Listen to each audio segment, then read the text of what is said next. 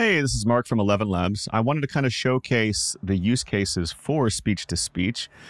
Text-to-speech is obviously very, very effective in creating lots of content, especially long-form content. There can be some situations, however, though, when you maybe have a phrase that you want spoken a very, very specific way, or maybe there's a specific word that you really need to put emphasis on. That's where speech-to-speech comes into play. It can be very, very useful. So I wanted to show just a quick example of that. And I'm going to do so using our new voiceover studio. I've created just a couple of different tracks where I have this quick back and forth kind of conversation, a lighthearted conversation. You can also, by the way, in voiceover studio, you can add a video as well. But for the sake of this, I want to show you how this sounds. This is just out of the box with text-to-speech. Did you hear about the mathematician who's afraid of negative numbers? No, what happened? He'll stop at nothing to avoid them. Ha ha ha, that's a good one. Speaking of numbers, I tried to count all the stars last night. Oh, really? How far did you get?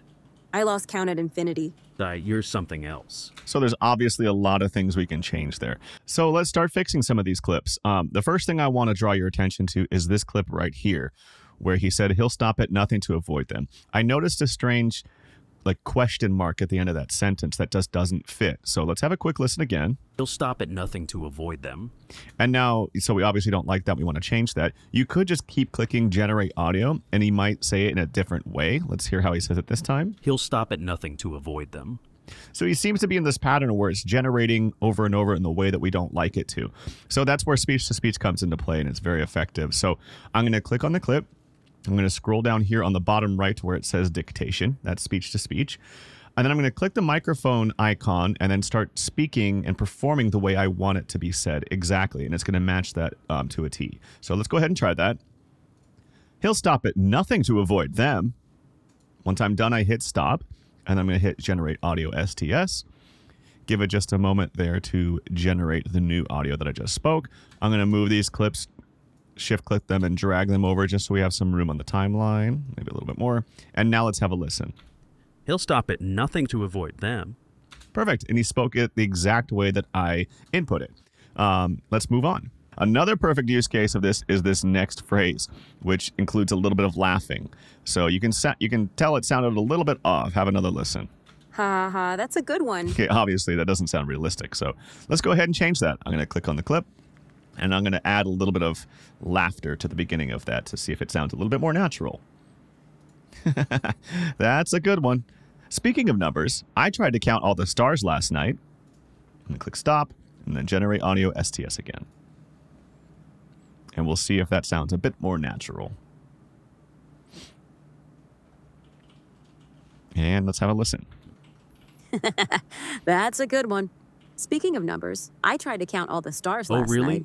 I think that sounds a lot better. We're going to move this as well. And then we could also see that there was a little bit of audio there at the beginning. So I'm going to click trim and just at the beginning because I don't want it to sound bad at the start. So now let's have a listen. Avoid them. That's a good one. See, that sounds a lot more natural in my opinion. There was a couple other ways we could, this last phrase here. Obviously, we can't have him say sigh or something else. So we're going to add an audible sigh.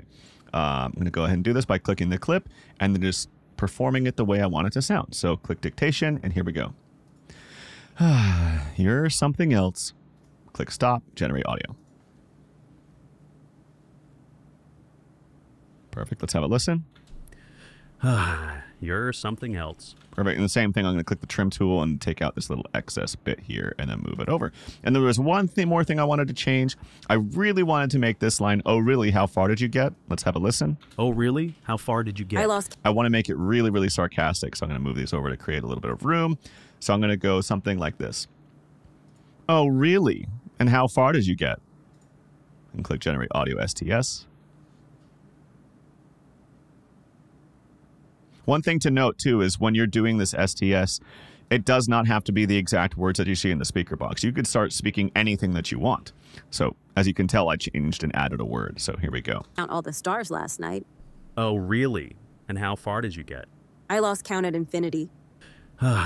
You're something else. There we go. And so that's a quick example of how you can use speech-to-speech in VoiceOver Studio, and you can use it in many other projects as well.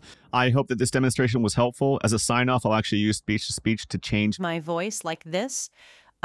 which is also a very, very effective way to use speech-to-speech if you need to change your voice or maybe you don't like the sound in your voice.